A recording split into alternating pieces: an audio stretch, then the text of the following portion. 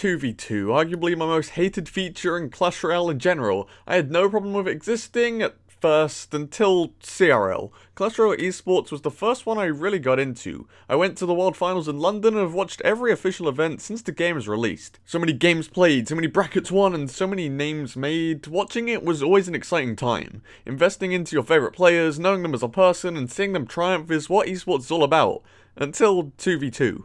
Today I'll be going into a load of points on why this mode is actually bad for the game, bad to play in general, and then bad for esports. This will be less editing and more ranty than usual, but hey, let's get a discussion going.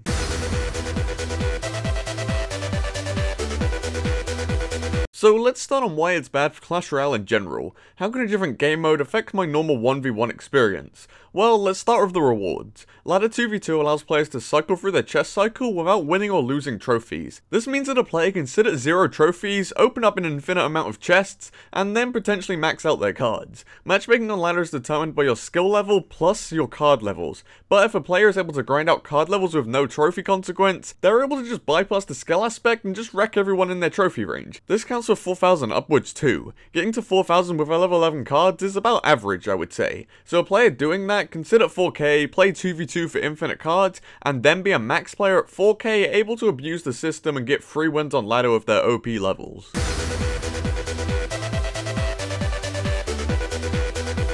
So a lot of you may have missed this, but here's a tweet made by the Rumham. If you didn't know already, he does card balances at Supercell. Somebody simply asked him if Giant Skeleton, a relatively bad card in the 1v1 game, could see a buff due to it being rather bad. Rummy's response was essentially saying no because it's already good in 2v2.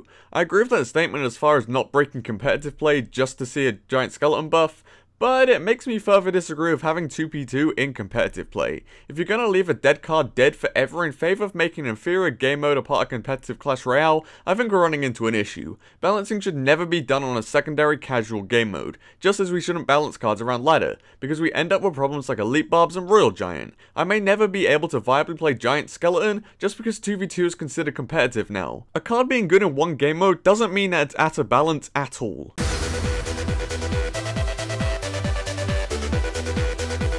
My final point about affecting my normal experience is the 2v2 challenges. These are the worst. For me, I have the ability to stream 2v2 challenges and find a partner that way. However, if you have no CR playing friends, or just want to be able to get through it quickly, the teammates you find are unexplainable. Not only do you have no communication to be able to play well with this person, they seem to lack communication between their brain and their hands. Some of the plays I've seen from 2v2 partners give me the reason to uninstall the game. Here's a very shameful Twitch clip from 2017 that proves my point exactly.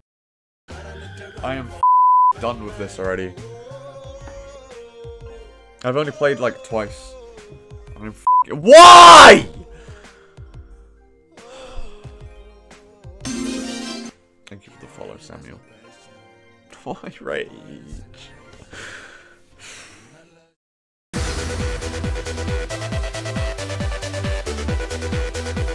So, onto why 2v2 itself is just a bad game mode. My first point is a bit mathsy, but let's get into it. To preface, spells are already OP in 2v2 as they can hit potentially double the units for the same cost. Spells are designed with a radius to make them balance around how many units they can hit, and how much damage they potentially deal. In 2v2, this is effectively doubled and makes them super important. Into spell cycle now, Crown Tower health is at a regular for 1v1. Spell tower damage is at regular for 1v1 too. Elixir is down by 15% from 1v1.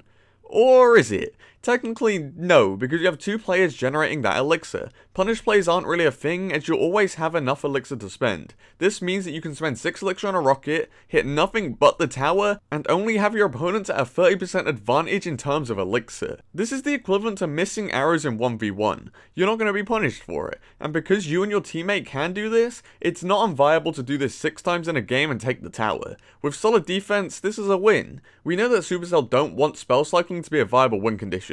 We know this because as soon as we got one spell cycle deck in the 1v1 meta, they nerfed all spell damage to crown towers by 13%. Now, was Supercell going to nerf spells again because of 2v2? I really wouldn't be surprised with the tweet from earlier.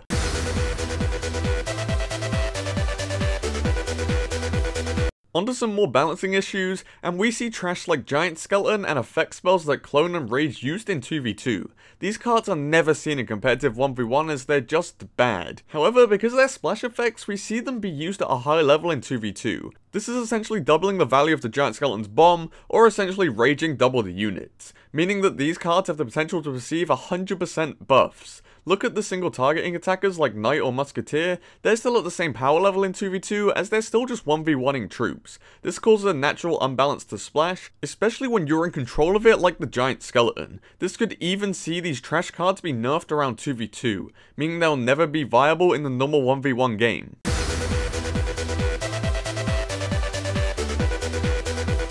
As sort of a little side point here, I wanted to bring up the balancing of King Towers. In 1v1, sure, activating the King Tower is bad because it's extra DPS, but in 2v2 this is even worse, seeing as the King shoots 2 different cannons. This makes pushing with cheaper win conditions almost impossible, especially if your opponents are running NATO.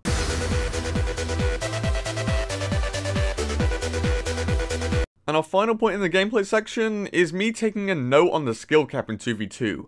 It's much more basic. The 2v2 modes really just boil down to simply countering cards, one step at a time and hoping that your opponent is too incompetent to defend a push that you sort of build up.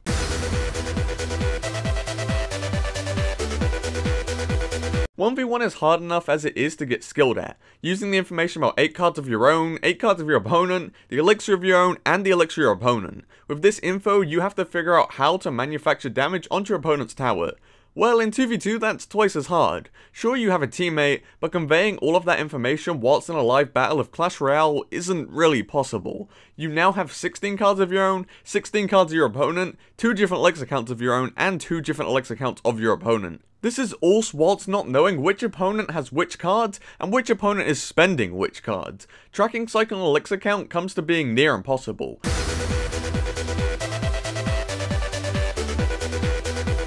And lastly, let's move into the esports side of things. To qualify for CTGS, the original Clash Royale esports scene, you had to get 20 wins in a 1v1 challenge and move on to the knockout brackets. The 15 win CRL challenge didn't qualify you for the competitive league, but it does show that Supercell are willing to go above 12 win challenges for 2v2. I have no idea where the future of competitive play lies, however it may just have a 2v2 aspect built into qualifying. For me, this ruins the idea of anyone being able to become a pro. To potentially get 20 wins in a 2v2 challenge will require you to know another good player who is able to sit and grind challenges with you, and most likely on a voice chat as well. If you don't know anybody who fills those requirements, you're probably not making it. Even if you're the best unknown talent in the world, you're definitely not doing it with randoms, as I explained before, and you're probably not doing it with someone under the required skill level either. In 1v1 this isn't an issue because your competitive viability relies on you and you alone.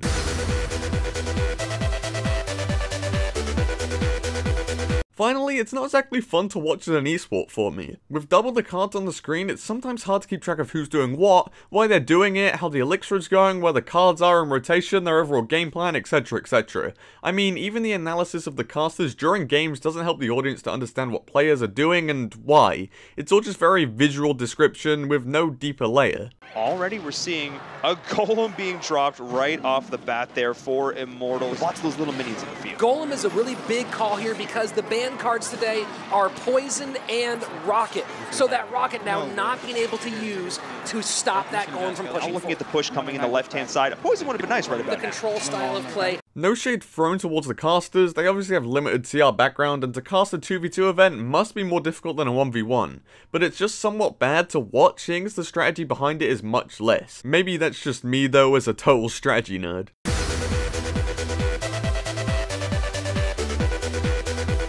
Anyways, that's the end of the run. However, at the end of these, I prefer not to just leave you with damn I hate everything, and would rather offer my solutions to what I identify as problems. For normal 2v2, do not consider it imbalancing. RG and E-Barbs are 2 of the most toxic cards in the game because of their strengths in ladder, but can't be used in tournament standards. Supercell have to choose their main game mode, and I would assume that's 1v1 tournament standard to balance around. Balancing the same card over 2 different modes won't work, as they have different circumstances. Personally, I'd like to see a potential rework to the towers in 2v2. Having 2 kings doesn't make too much sense, and having a crown tower that's incredibly vulnerable to spells doesn't make too much sense either. Although I just don't touch 2v2 at all, I'm not against them spending time to figure out how to make that game mode balanced. I would also like a way to tell when a different player is playing cards. My final suggestion is to potentially have every player in a 2v2 mode have a colour, and their cards come out tinted that colour. Like in 1v1 how cards are either red or blue, you just add in green and yellow tints so you're able to track elixir and card cycle of each player by knowing who's placing what and what's in their decks. I really believe these changes will allow 2v2 to be a viable Clash Royale competitive game mode without it just being bad. That's all for the rant today, lads. If you have any comments on the content, you know where to leave those. Make sure you subscribe and maybe check out another video if you enjoyed this one. And apart from that, peace.